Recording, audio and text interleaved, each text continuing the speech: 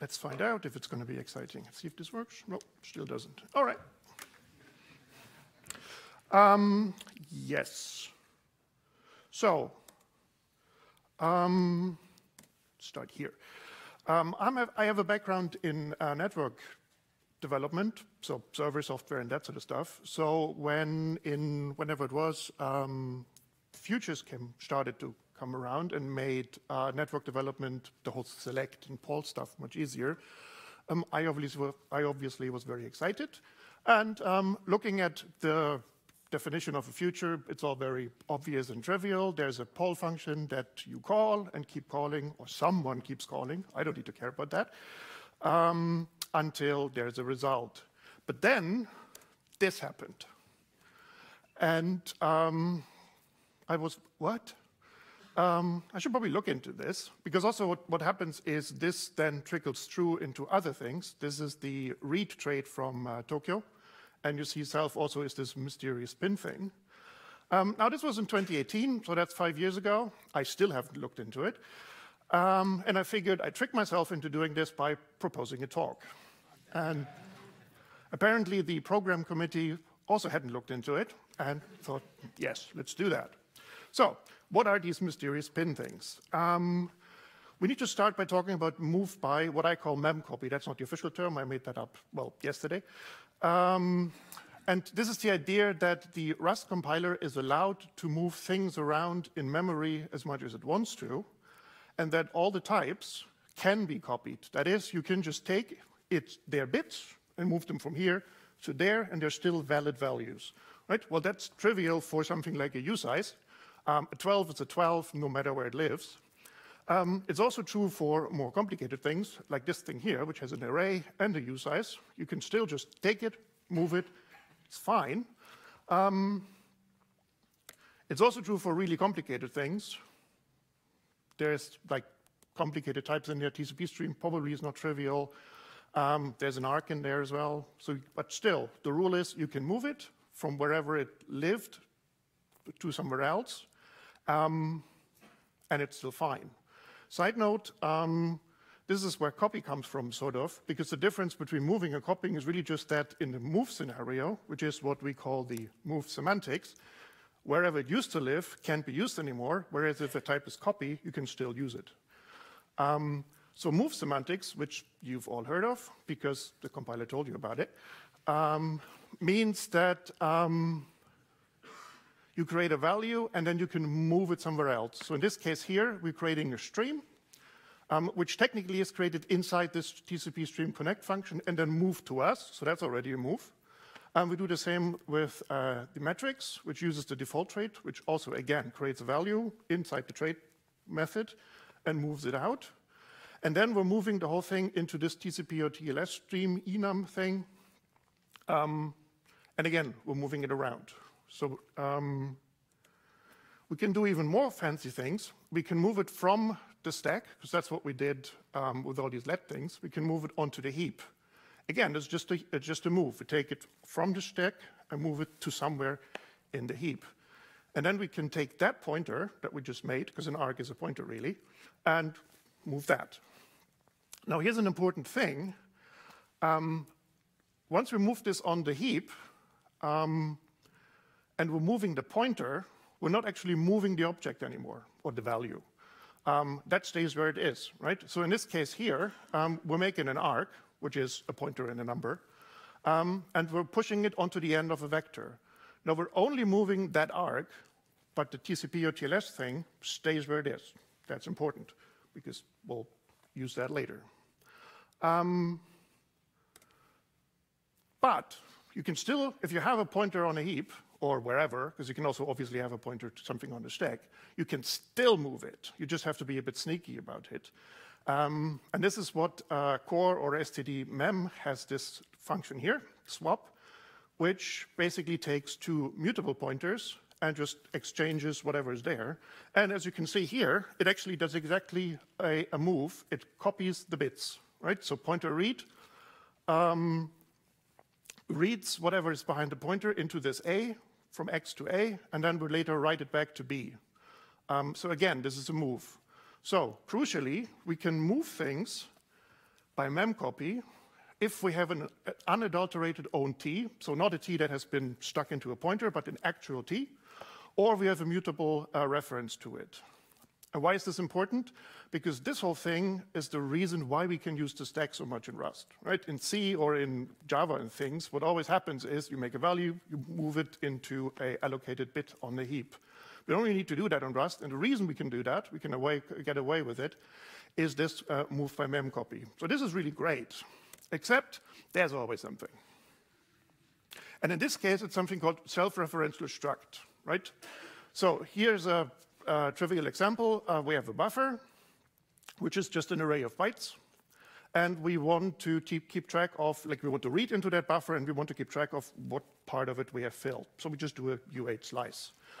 And that slice is supposed to point into that buffer, right? So it looks like this. The buffer, and then filled has, it's a slice, so it has 2 pointers, one where it starts and the length of it. Now, if we move this thing,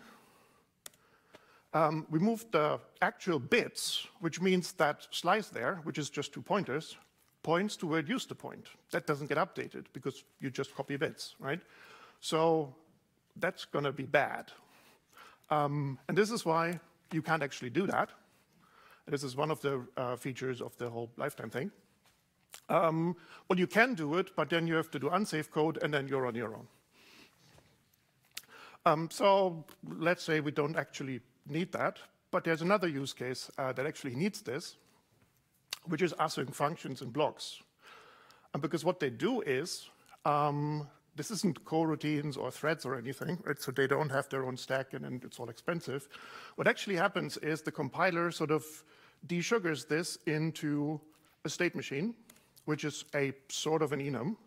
And every time you call await, it generates a state for that, and with that state, it keeps all the variables and the things that it needs later.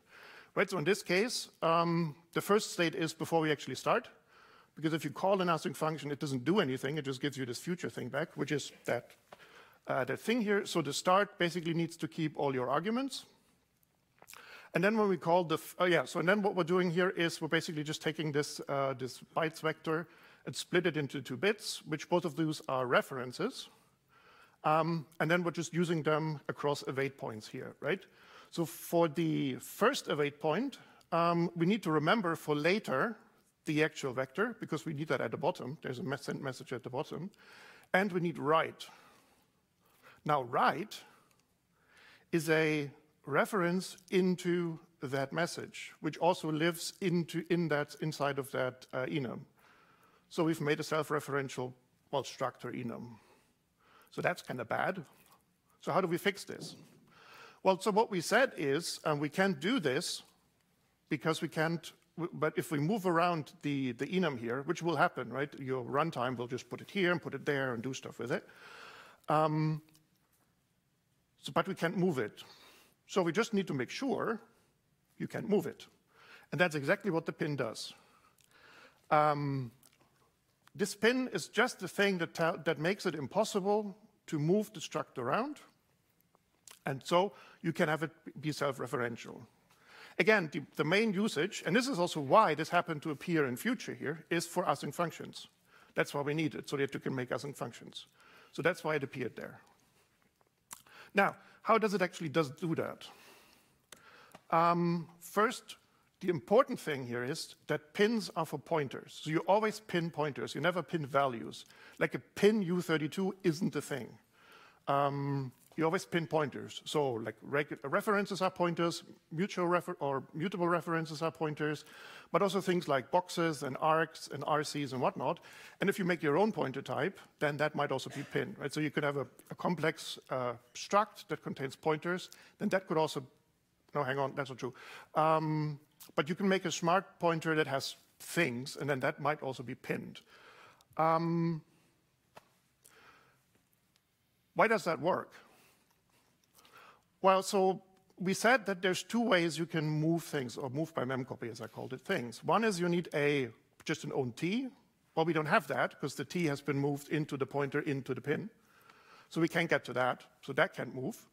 But we also cannot call we cannot get a mutable pointer or a mutable reference to that value because the pin just doesn't let you do this, right? If you write your type, you decide what you do.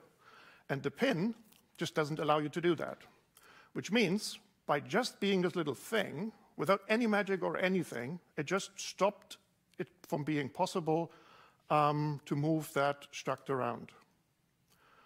That's all the pin does, really. Except, hang on, if you look at the pin, there's this. So it implements deref mut, which I just said it doesn't. Well, that's just weird. But I wasn't lying, I was just not telling you the whole story, which is this. It actually only implements this when the target type, so that's our T, for the pointer is something called unpin. Great, now what's that? Unpin is a trait, obviously, because it's a trait bound. And crucial here, because that leads to confusion, unpin is implemented by the type your pointer points to, not by the pointer. The pointer doesn't care, the type it points to needs to be unpin or not, right? And what it says is, actually, just move me around, it's fine. Because most types, as we've seen, can be moved just fine. I mean, that's a fundamental principle of Rust, that you can do that. So most types actually can be moved around, and we don't really need this pin thing, we just need this for these weird self-referential things. So unpin is in fact an auto trait, which means the compiler implements it automatically for all types that it thinks are unpin. That's the same way that sync and send work. And the way this works is that basically everything is unpin. All the built-in types, like your usize, obviously, you can just move a usize around. All of these are unpin. Complex types are unpin, so structs and enums, if everything inside of them is unpin. That's the same as for sentencing. So really, everything is unpinned, then why are we doing this? Well, there's a thing called phantom pinned, which is one of these marker traits, like phantom, phantom data, or whatever it was called, which is not unpinned. And this is really weird, so it's not unpinned, but you know. So if you want to build a self-referential struct, then what you do is you just make phantom pinned part of your struct, and then magically it doesn't, it's not unpinned anymore, which means it cannot be moved around.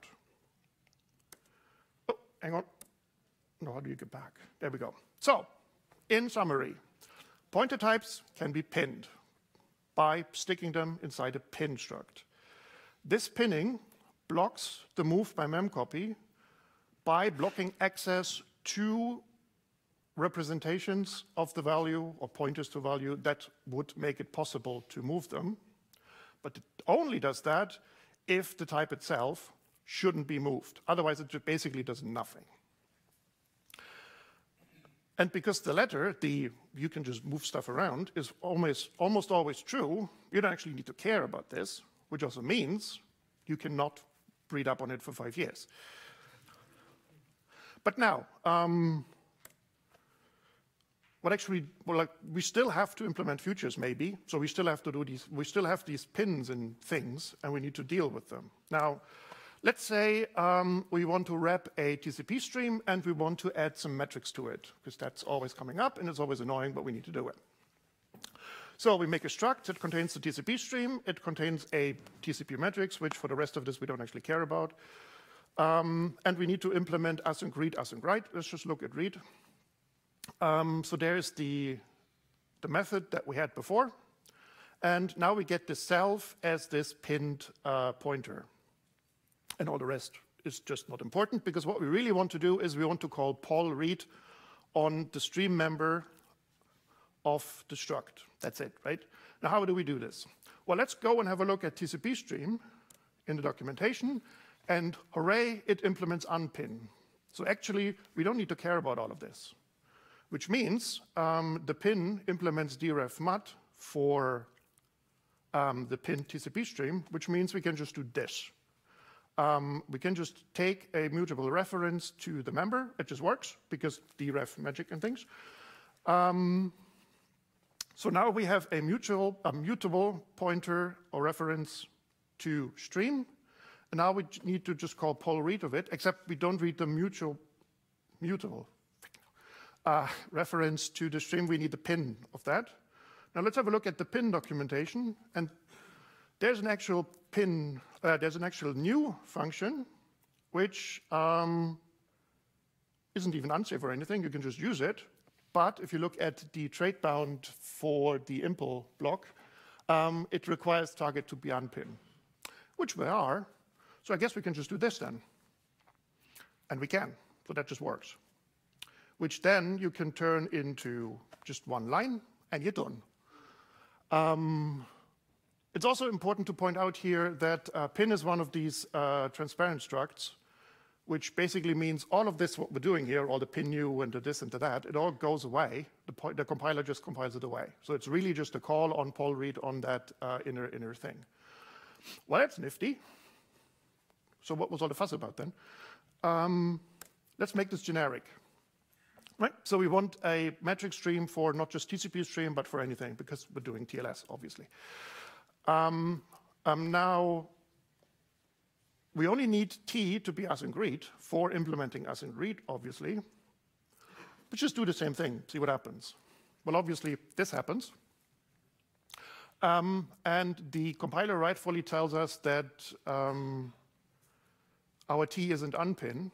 The story goes a bit further, because also, obviously, if T isn't unpin, you also can't do the mud-self stream thing there. So that doesn't work. We need to do something else. And what we need to do is something called pin projection. And, well, this is Rust, so we not do it ourselves. We just go to Grace.io and search for something. And there's two crates here, pin project and pin project lite. The difference between the two of them is basically pin project can do more things and like weird sort of side effecty things that we don't really have time for now and also haven't read up on. So basically always you want to use pin project lite, and like if you use something like Tokyo, you have that anyway because Tokyo's using it. So just use it, doesn't even change your dependency count. So what does that do? It gives us a macro called pin project, and we just wrap our struct definition inside that macro, and we mark the members of that struct that we want to have pinned references for later down with this attribute pin. Now what this macro does under the hood is it creates a like a little shadow structure that looks exactly the same, but for each of those things that we marked with pin, it actually has a pinned thingy thing. So what you can now do is, you see this down in the implementation block, you just call project on self, which is a function that the pin project also gives you. And this then gives you a struct back, this sort of shadow struct that we got, which consists of a pinned mutual reference to mutable reference, I'll get this eventually, to the pinned members and just a regular mutable reference to all the rest. So we can just call stream on this, which gives us a pinned mod self, and we're good. We can just call that. And that essentially is it. Again, if you're doing unsafe things, then you're on your own. You need to read things and whatnot, and I guess have lots of segfaults. There's one thing I want to say in the end, which is what happens in the end, which is if you want to implement drop on your metric stream thing. Now, what happens if you do this, you get an error saying that there's a conflicting implementation.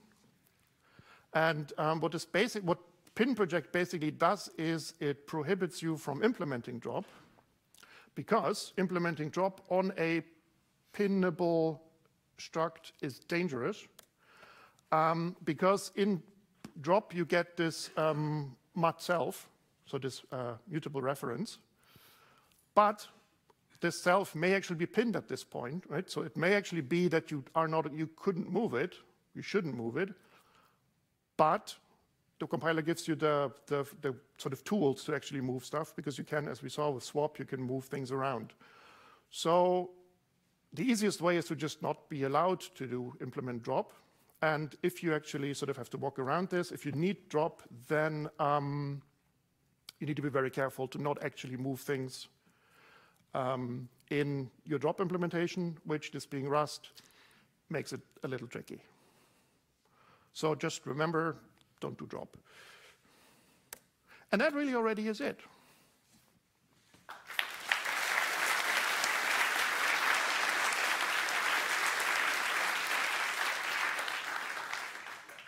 Thank you, Martin. And now I'm really curious whether somebody has questions about this, or are you like completely overwhelmed? Oh no, the mic is already in the right place. There we go. Yeah, I have a question about the drop. So that compiler error seemed like you just cannot implement drop. Is there some way, like an unsafe way or something to implement drop? So this pin project thing is just basically like it helps you with doing this projection sort of magically, right? You can, of course, do this yourself. So you can implement a function that takes a pinned mod self and turns that into a pinned whatever the T that we had, right? The stream thing. You can do that. That requires unsafe code. And then if you do it that way, then you can do whatever you want. You can implement drop. It's not a problem. It's basically this pin project is just for all the normal cases. You can just get away with doing nothing. Excellent. There was another question. Oh, God. I'm running away from you. This is great. Hello. So what I was thinking is that, so most types are unpinned, right? Yep. But like an async function that's an arbitrary like future that might or might not be so referential depending on the contents of the async function, right? So is then the future that's generated as syntactic sugar from an async function always not unpin? I think it is never. It's never Jesus Christ! It's never unpin. Okay. So I had the same question. I wrote a quick function that didn't do anything. There's confirmation right there. And it was still not unpin. So I think all async functions are not unpin. Okay. Yep. Excellent. And I saw a question all the way in the front. This is fun. I'm just gonna bring it over to you personally. Somebody got hit in the head with this thing already. So there we go. So you said you waited 5 years to look into this. What documentation or other change in Rust would have made this substantially less intimidating? What could we have done better to make this not as terrible? I think the main issue is if you look at the module documentation for the pin module in STD, it is obviously complete and accurate, but it sort of starts in the middle, right? I was considering actually thinking about maybe as a consequence of this all, try to write a better sort of introduction to this module and submit that as a PR. We'll see. Please do. I'd love to review that. Yeah. All right. Anyone else have a question? No? Oh, there. Ha ha. This is great. Don't need to go to the gym today. Mouth throwing, there we go. It's not so much a question, but the crate you just pointed to, pin project, actually has a mechanism to implement pin drop, where you get a drop, where you get a pin, a mutual reference. That's yes, but that's probably pin project, not pin project line. Yeah, that's pin so project. That's one of the cases where, yes. So that's one of the cases where you want to do that instead of the. So if you want to have a way to do it without shooting yourself in the foot, use that crate. I think there's also in the documentation for probably the unpin module, the pin module. There's also it sort of lines out how you do this by just converting your mutual reference into a pin mutable reference. Damn it. All right. Oh, yeah. Dirk-Jan is setting something up, so that allows me to sneak in another question. There we go. Thank you. So I feel this is a stupid question, but probably going to be laughed at. But the example where you introduced the pin crate, I was wondering, couldn't you just use a trade bound for unpin on the implementation? Yeah. Yes, I forgot to mention that. Yeah, you could do that, but obviously, why would you if you can do this properly? Yeah. I think in practice, for this particular example, you probably could just get away with it because all the stream things are probably unpinned because there's really a reason why it wouldn't be. Because I mean, ultimately, it's just a file descriptor, right? It's just an integer. Yeah, well, I needed an example. All right, and thank you very much, Martin,